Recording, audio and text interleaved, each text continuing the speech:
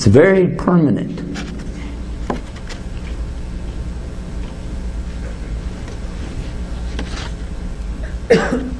They asked me to give a brief speech. That's it. There you go. Based on personal experience. Oh, I did that one. I'm done? Alhamdulillah Rabbil Alameen Hu Alladhi Jalana Muslimin. You know how to write? You've had a half hour to write. What made you a good self-interested in Islam? Is there any particular... Okay, this one I will take from the floor. That's a question I always get about how we come to Islam. What inspires people to go to Islam? Priests and preachers going to Islam. And the story of my family, how we came to Islam. Okay, it's on the website under Priests and Preachers in Islam. And you can go to google.com and just type these words, priests, preachers, Islam, and you're going to find something like 2,500 websites with the same story out there. Or you can just go to my website and get the whole thing, because it's at islamtomorrow.com/Yusuf, Y-U-S-U-F. But I don't think the story is really about me as much as it is about other people. Because the person that first entered Islam wasn't me. It was my friend who was a Catholic priest. And I was a Protestant preacher. And my father, who was also a minister. And also my wife.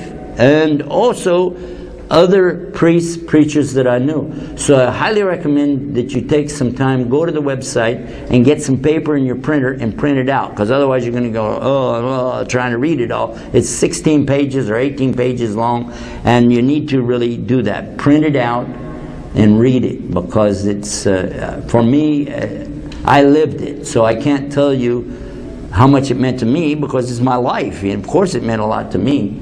But if you read the story, most people read it, they tell me, I'm talking about non-Muslims, tell me that it turns their life around. They start thinking, wow. Because, not just because, and there's something you can do, it's kind of like the cheap side of something, like when the debates. Because if you want to just take this as a matter of fact, how could it be that Islam is the fastest growing religion in the world, yet today so much media attention against Islam? How could it be? This is in itself an amazing statement. We accept it right away. Islam is the fastest growing religion. You see people all the time coming to Islam right here in America. And you go to other countries and they're looking at America as like the biggest enemy to Islam in the world, yet people right here are entering Islam. Why? Why? Is that not enough of a question just in itself? Then how come when they say that women are abused so bad by Islam, yet women are 70% of the people coming into Islam? So what's the story there? And then when you start to say that there's no salvation and it's all bad and it's, all the lies against Islam, yet the priests, preachers, ministers, elders, disciplers of all these other religions are coming to Islam. The pundits that I have met from the Hindus that have come to Islam, hello, hello, hello, the nuns that have come to Islam, how could this be if there's something wrong with Islam? It's not possible. There's got to be, at least your brain should say, oh, let me look into this. And alhamdulillah, when people hear that, they do look into it. It's called the truth. Something that the people of this country have almost forgotten about. Something that we as Muslims are forgetting about because we live in this country and listen to the lies constantly. I'm pretty much done with the questions. Somebody wants to know, here we go. Television. Is it halal or haram? Television is halal, as long as you don't turn it on.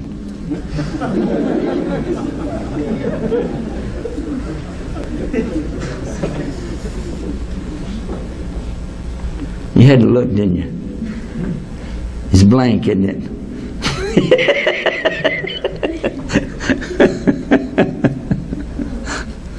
Television, video games, Game Boys. If there was ever anything that you could point to and say that is the work of Shaitan, I just named it. Why? When you do that, are you thinking about Allah? When you're playing those games and shooting all those guys, or driving that race car 90 miles an hour, 190 miles an hour, is there anything at all in your heart thinking about Allah? And the answer is no. It's not. The same way with the television. You say, oh, I need to watch the news. You need to watch the news or the naked lady giving the news. Which is it? Come on, guys, tell the truth. Which is it? Oh, we only watch good Muslims, we watch Al Jazeera. The lady's more naked over there than they are. Well, I mean, tell it like it is. Am I lying or telling the truth? I think most people try to stay away from what I'm talking about because they're afraid. Oh, I don't want people to think a bad thing about me. I don't care what you think about me. I want you to think better about yourself than to sit there and watch this nonsense. And you say, well, we just watch it for the animal shows. We just the animal shows. Why? So you know what the mating habits of the North American bullfrog is. What benefit is that for you? Huh? What are you watching this thing for? Come on, tell the truth. Why are you watching this thing? The cartoons for the kids. Have you seen the cartoons lately?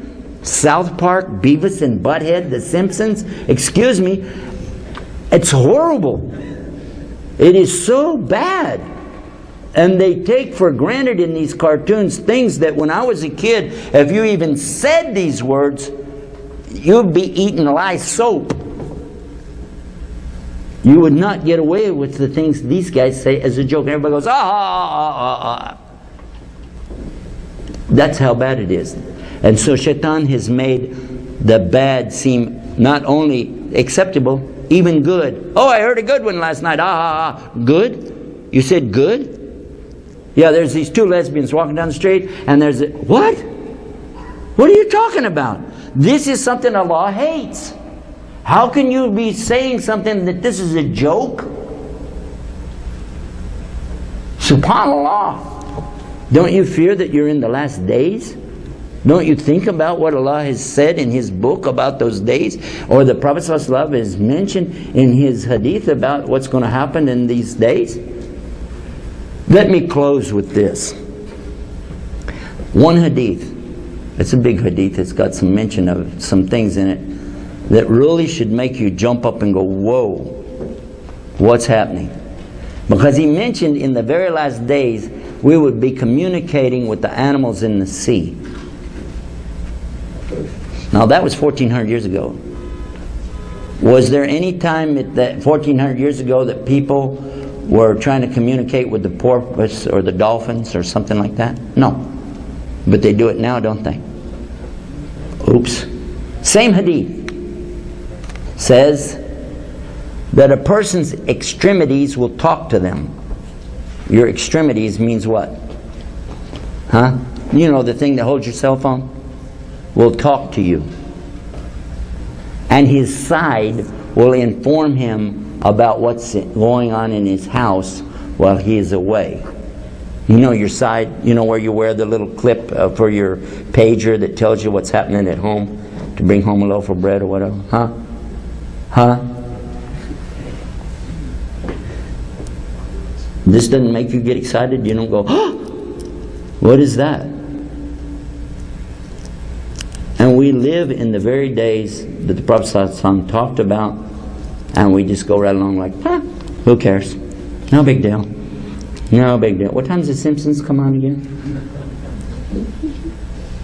And our children are suffering more than anybody, because today they can't wait to get home from school to turn on their computers or Game Boys and get in front of that thing again, hook up the headphones and go off into Nana land. Seriously. How many will admit to that being a true fact? Raise your hand.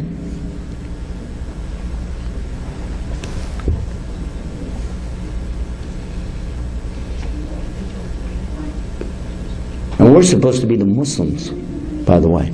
How about the non-Muslims? What have they got to hang on to? We're distracted. Shaitan has us so distracted we're not doing our job. And then he keeps the other people away from Islam. If the Muslims of the United States would just practice Islam, listen to me, 10%, not 100% like the Sahabi, 10% of what they did, Rasulullah said we would get 50 times the reward. And they asked him, 50 times of their time or of our time? He said, of your time. He said, because you see me and you believe in me, but they don't see me and they believe in me. Muslims, alhamdulillah, we believe in Rasul sallallahu alaihi wasallam. All we need to do is just make a few adjustments in our life and we'll be a lot better off. First thing I recommend